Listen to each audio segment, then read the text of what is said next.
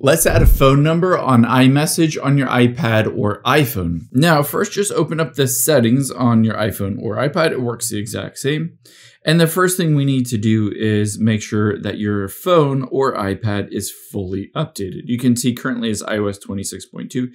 Just update it to the latest version. The next thing we're going to do is make sure your phone number is added to your account, and then also make sure it's enabled for iMessage.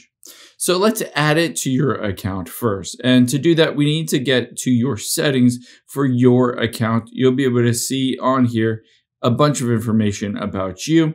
All I need to do is go in here and you can find email and phone numbers.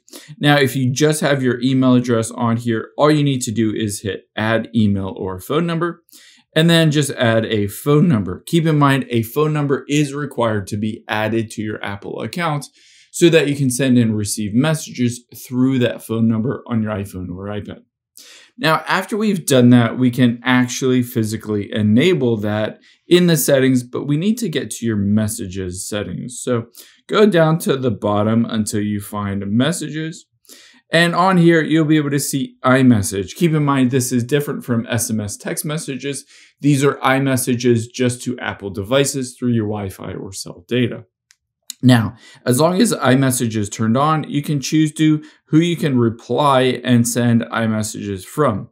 Now, if your email address is selected here, keep in mind it might send and receive email text messages, but you can uncheck the email and make sure that phone number is checked instead.